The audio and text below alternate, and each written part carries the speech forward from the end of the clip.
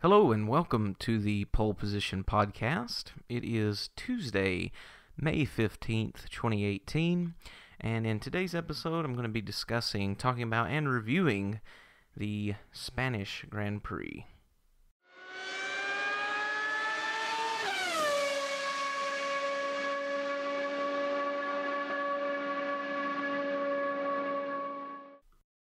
Alright, so before we get into this week's Spanish Grand Prix, let's go over a few news stories.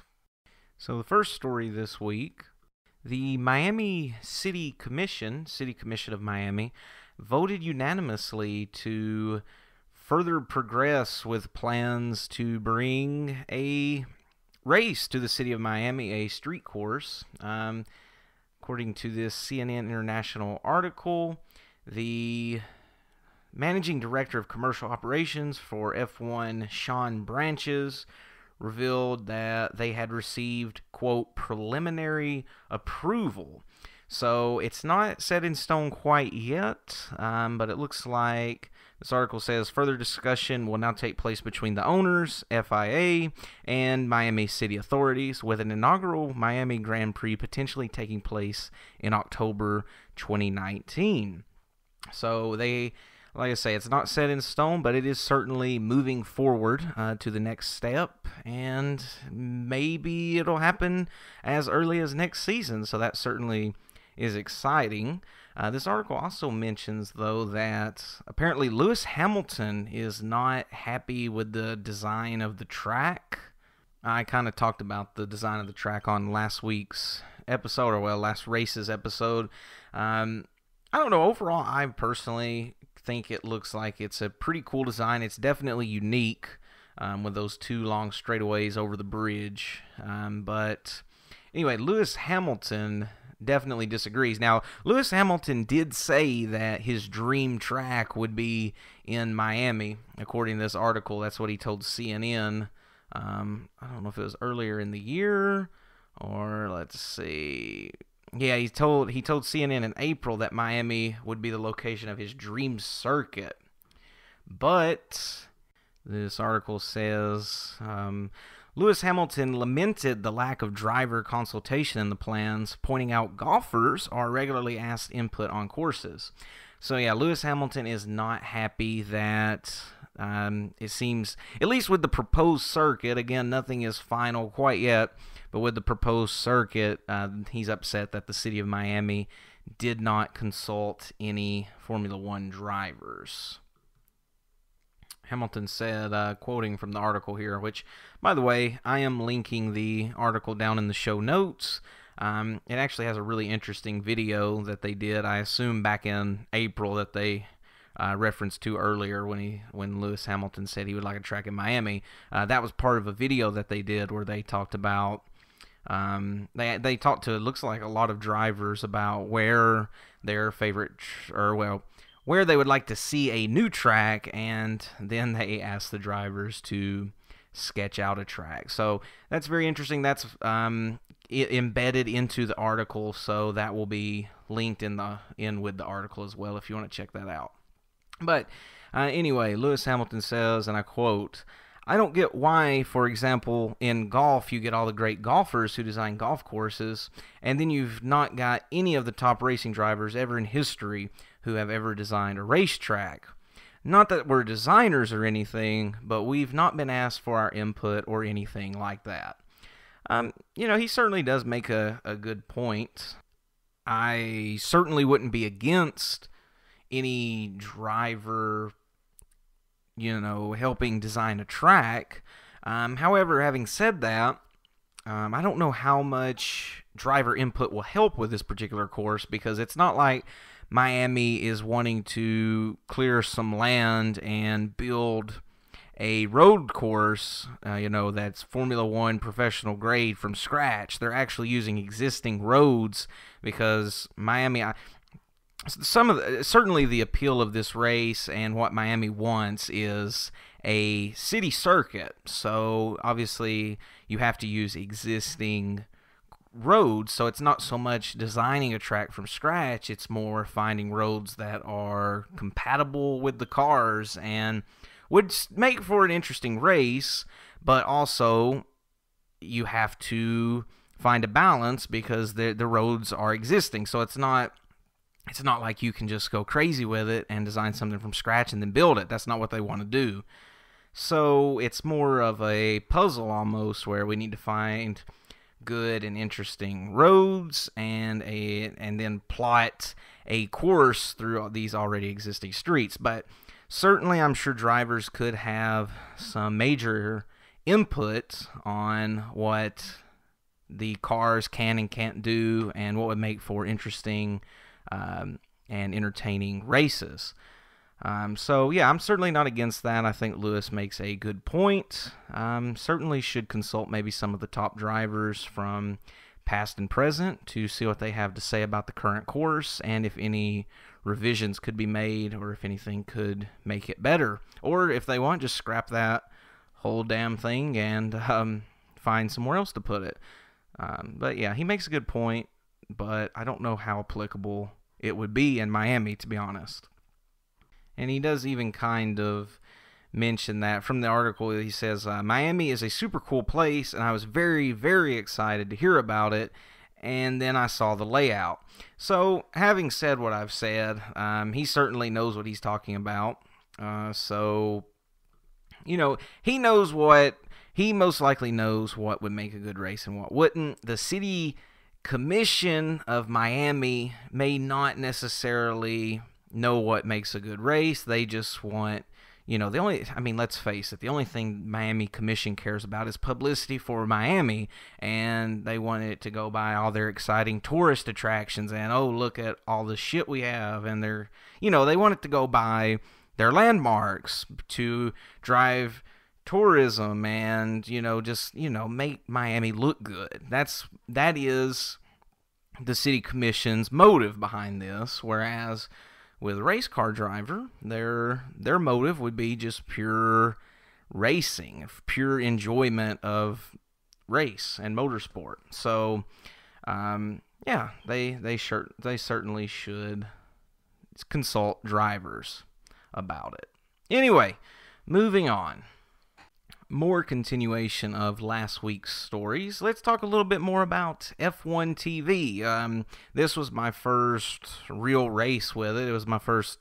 I actually didn't want to watch. I didn't watch it live, so I don't want to call it. It was my first live viewing experience. They've had problems with that I'll address in just a moment. But it was my first. It was my first time actually using it to watch the most recent race. And while I did watch a replay version of the race, it was only like 10 or 11 hours after the race aired. So let's talk about a few of the issues that they've had and my experience with it, being a couple days into using the product.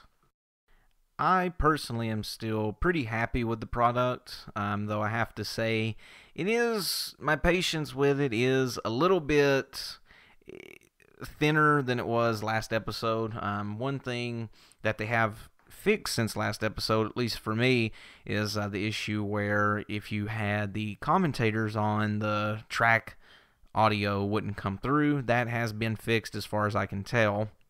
However, a new issue that has arisen from the commentator audio track is that I don't know if anyone else has had this issue. I haven't really looked into it, but for me, it seems like audio commentary, the commentators, at least on the English channel, cut out randomly, and they can cut out anywhere from like 30 seconds to 10 minutes, I think was the longest stint I had of just no commentators at all for some reason. Like the audio just goes completely silent on the commentator's side. Now, the track audio is still there, so just for some inexplicable reason, the commentators will just go away, and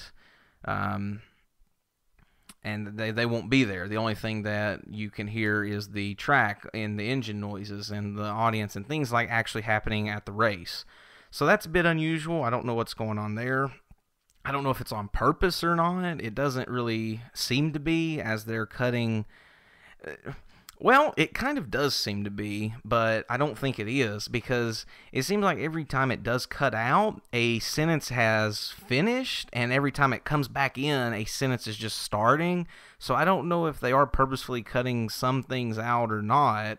I don't think so, but it can kind of feel that way sometimes, to be honest, because like I say, so far, like the commentary has never just randomly stopped in the middle of someone's sentence. It's always been someone gets a complete thought out, and then I just don't hear anything for like 10 minutes from the commentators. And there's just absolutely no way that the Sky guys are not talking for 10-minute intervals at a time. But then when they come back, it's like a new sentence or a new topic. So I don't know, it's weird. It's almost like someone is editing out some parts of it before it goes up onto F1 TV, but I don't think that is actually happening. Just a weird coincidence. So that's something I've noticed. Another thing that's kind of unfortunate about it is that it doesn't really have any official TV apps. It's desktop only. Of course, that's something that we knew from the very beginning. Like before it even came out, we knew that they were just going to roll out desktop first. And it's not that bad for me because I have an Apple TV, and the iPhone lets you beam pretty much anything to the Apple TV. So overall, I mean, I can still get it on TV, and it's fine. It's just a bit inconvenient to have to take those steps. Now, some issues that I haven't personally noticed because, to be honest, I haven't tried that. I haven't actually tried this yet, but a lot of people were watching the race live. They were experiencing stuttering and interruptions in the live broadcast. Now, again, I've only watched the replays, so I've had absolutely no problems at all. The replays work very well, but obviously people are upset because they're paying for F1 TV Pro. You have to have the Pro tier, the $12 a month tier, to watch the live service or the races live and to have the live streaming service. So obviously when you're paying $12 a month for something and it's not working the way it should be, you would probably be a little upset over that. But however, they did send me an email that I got the other day, and I'm going to read it to you. Now, from what I understand, they sent this email to every F1 TV Pro subscriber. It says, "Hello, thanks for recently subscribing to F1 TV Pro. As you may know, we have experienced some live playback issues during our coverage of practice and qualifying from the Spanish Grand Prix. We want to apologize for the inconvenience caused, and we're working as quickly as we can to get this resolved for you. Unfortunately, we do anticipate the problems experienced during qualifying will not be resolved in time for the race," and from what I understand, that didn't happen. They didn't get it resolved for the race. So I'm going to skip this paragraph. It says, "Because of the problems you've been experiencing, we will be refunding you the equivalent of 2 weeks of your subscription. So with this refund, the Grand Prix this weekend is on us." So they certainly did do right. They made it a bit right by giving people a refund, but obviously it is a bit disappointing, you know, if you are wanting to watch it live. I try to watch races live, but a lot of times I don't get to. Being in America, you have to get up at crazy hours of the morning, or even sometimes the night before, to watch these things. So actually, this was the first race this season I didn't watch live, but generally speaking, I usually just watch them on demand anyway. So I'm personally pretty happy with F1 TV. They do have a few kinks they need to work out, and obviously, if you are wanting to watch live, which it being a sporting event is pretty damn important to a lot of people, if you're wanting to watch it live, you may want to hold off actually on getting it. Just stick, or at least if you do get it, keep your cable as well. If you do want to completely cut the cord, it may not be the time to do that. You may want to keep your cable just as a backup, because this F1 TV, I imagine, is still, it's going to be buggy for the next couple of races at least, I would imagine. But overall, again, I'm very happy with it. Alright, so that's going to do it for the news this episode. I do know that I just talked about the same shit I talked about last week, but to be honest with you, there's not really a whole lot going on in the world of Formula One that's not really in reference to or revolving around this Spanish Grand Prix. So that's it for just general news. Let's get into the race.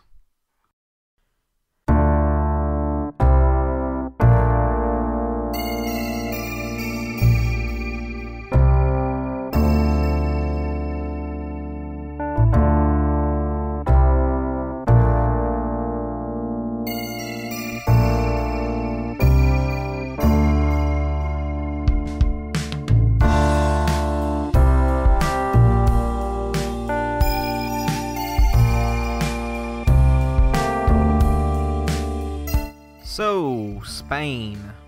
It was a pretty boring race, if I'm being honest. That's the way I generally feel about Spain, at least the past 2 years in particular. Obviously, a few big things did happen that I'm going to talk about and discuss, but for the most part, Spain always, to me, just feels kind of like a filler race. It's like, that's basically the way it is to me. It's just a meh race. Like, I watch it, and I'll have it going and maybe fiddle on my phone or something, but it's not like generally an edge of your seat.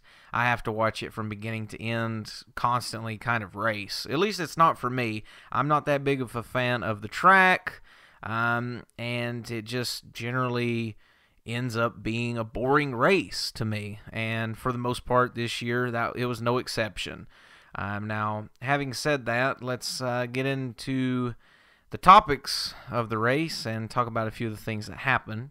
Before we really get into it, I do just want to make a side note that the crying Ferrari kid from last year, Thomas, last year Raikkonen crashed out of the race and had to retire at Spain, and whenever that happened, the feed cut to a boy all in his Ferrari garb crying his eyes out because his hero had crashed out of the race. So someone at Ferrari or Raikkonen, somebody in Ferrari saw the kid crying on the feed, I imagine. I don't really know.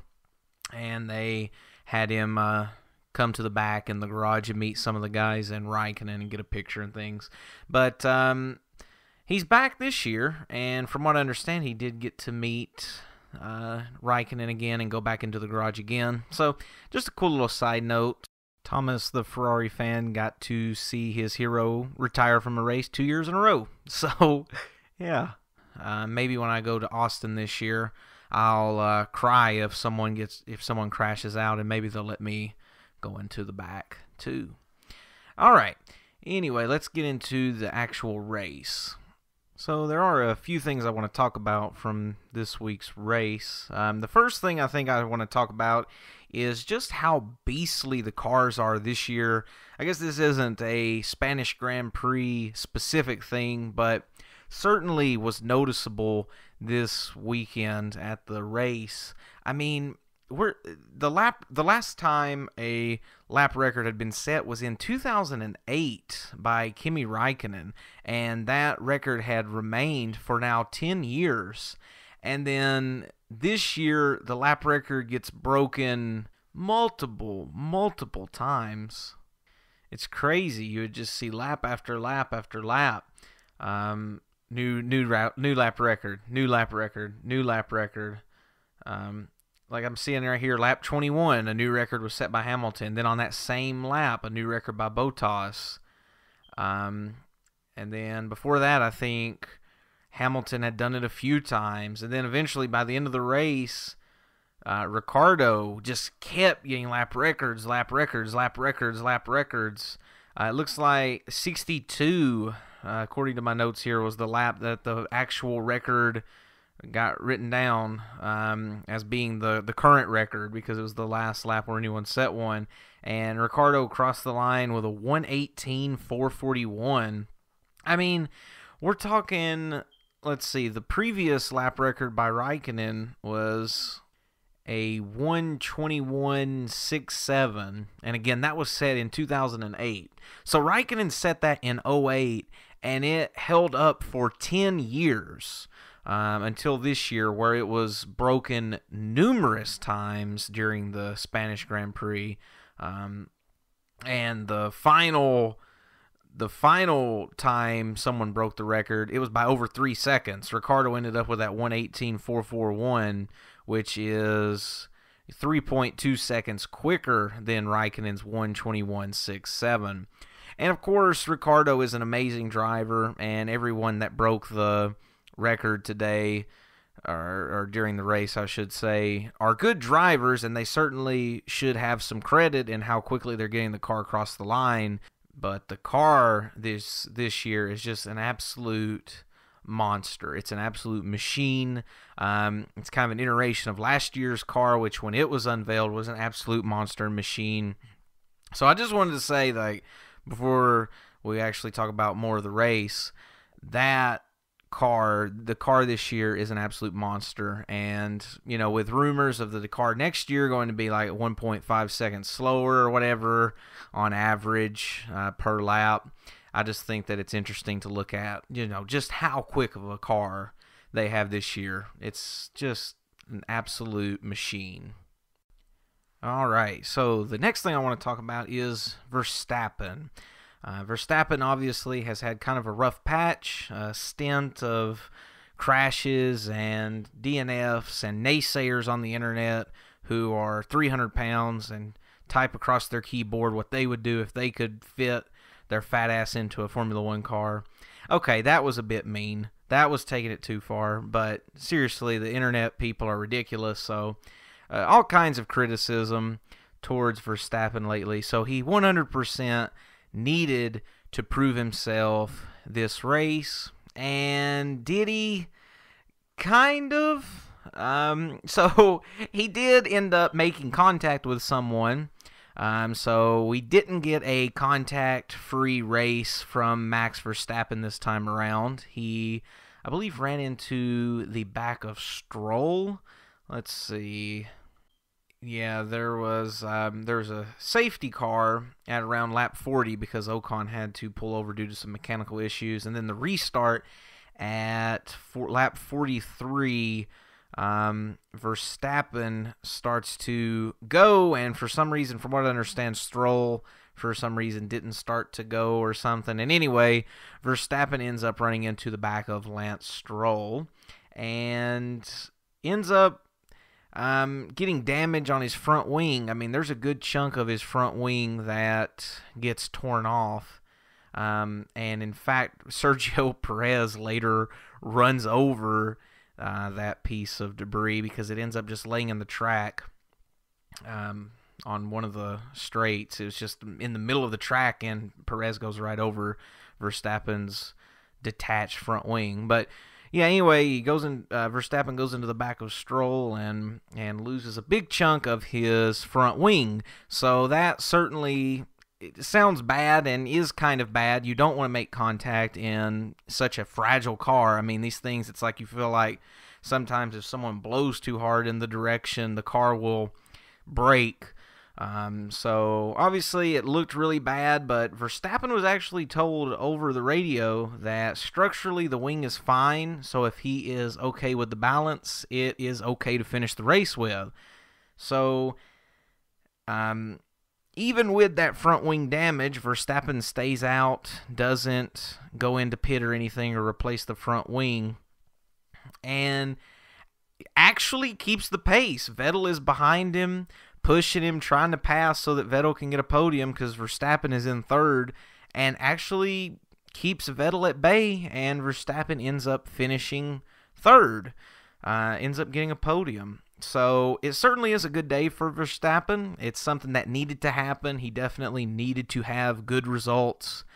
This was good timing on his part. I don't know, maybe, surely some of it was a little bit of luck, but he's a damn good race car driver. He ended up finishing third, and like I say, it's needed to shut them naysayers on the internet and honestly in motorsport journalism, because there are a few naysayers just in journalism talking bad about him. But I mean, you can't talk bad about a third place finish with a broken front wing. Now, what you can talk bad about is, that's what I was alluding to earlier, is it's kind of a double-edged sword. It's yes, you finished with a broken front wing and you manage to keep the pace with, kind of a messed up car, but it is your doing. You are the one that ran into Stroll, and now I know some people are saying that Stroll didn't get going in time, but at the end of the day, the fact of the matter is if you run into someone from behind, that is your fault. I mean, just end of story. That's your fault. So again, there's two sides to the story. Yes, he did great considering that he had a broken front wing, but at the same time, Verstappen really does, and this is coming from a huge Verstappen defender and fan, Verstappen needs to stop making contact with other cars. So obviously that's not great that he made contact, but he did, make up for it by getting a podium for Red Bull. So going a bit out of order here chronologically, let's go back to lap 1, the first lap. Vettel gets a very nice start. He goes from, I believe he was third. So he was starting third on the grid, and he gets a very good start and just zooms by Bottas, who's in second, and is right on the rear end of Hamilton by turn 1, or not too far after turn 1. Very good start from Vettel. But then at turn 2 or 3, Romain Grosjean of Haas having another incident. He's had a kind of a rash of incidences lately. He spins his car. It goes completely around. He ends up going backwards across the track, kind of, perpendicular to the other cars almost. And Nico Hülkenberg ends up, he actually, as Grosjean is going back, he ends up clipping Nico Hülkenberg, and then Gasly, who's coming obviously with the rest of the pack, has nowhere to go as well and actually runs into Grosjean, and all three end up being out of the race. I wanted to talk about Romain Grosjean. He's kind of had a rash of incidences lately. In one of the free practices this race weekend, he had an issue where he ended up getting stuck in the gravel. He spun out and ended up getting stuck in the gravel. And then last race at Azerbaijan, he ends up, and I give him the benefit of the doubt of this one. It's not always easy to control these cars, but he ended up spinning the wheels too hard and crashing into the wall under a safety car last week at Azerbaijan. And I just wanted to kind of briefly touch on Romain Grosjean's recent incidents.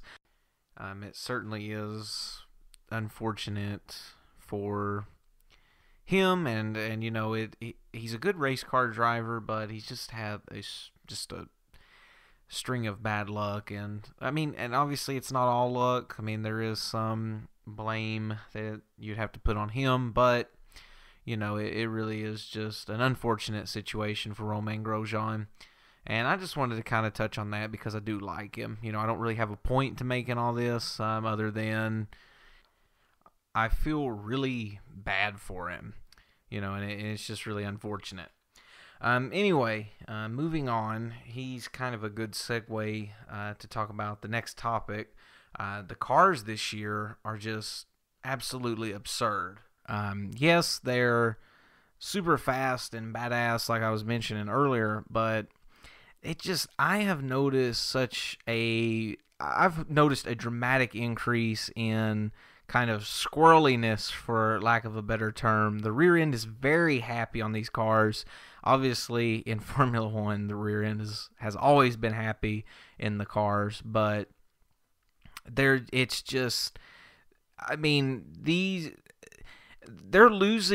like the verge of losing control, and you can like see it this year so much clearer than you've been able to see in any other year. Sometimes it looks really cool, like when Ricciardo drifted out of the pits that time in China after he had been in the pits all qualifying, and he drifted out to get his one lap in before Q1 ended in China. Other times, it looks like Romain Grosjean going into the wall at Azerbaijan.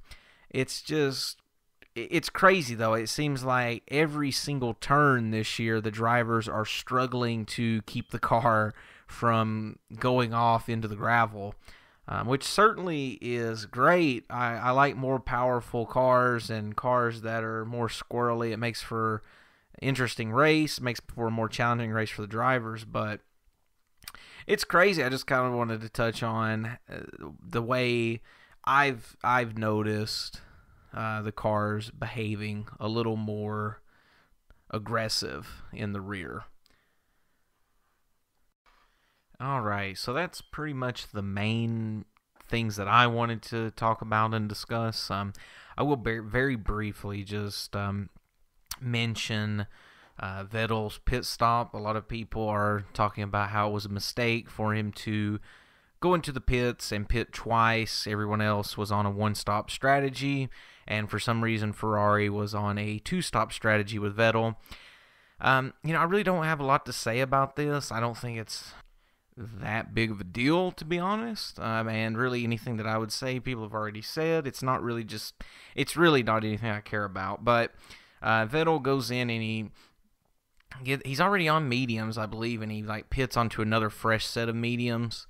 So he doesn't change compounds or anything. He just goes in to get fresh tires, and I guess they hoped that would give them the advantage in the second half of the race. It didn't. Everyone else had only pitted once, and that pit ended up really costing him. So I don't really care. Again, I have nothing to say about it. I just wanted to mention it because a lot of people do care about it, and it seems to be an important part of the race. But, really don't even care about it or have anything to say. That's actually the last topic I really had planned on talking about. That's there. Really, like I said, not a lot happened this race that I felt was worth discussing. So that's pretty much going to do it for this episode. Next race should be kind of exciting just because of the setting. We're at Monaco next race, so that'll certainly be interesting, if not for anything other than the location of the race. But, like I say, that's going to do it for this episode of the Pole Position Podcast. If you'd like more content, be sure to check out fpssquared.com. We've got not just Formula One content, but we've got gaming content, and maybe a few other things are in the works as well. But, that's going to do it, and we'll see you next race.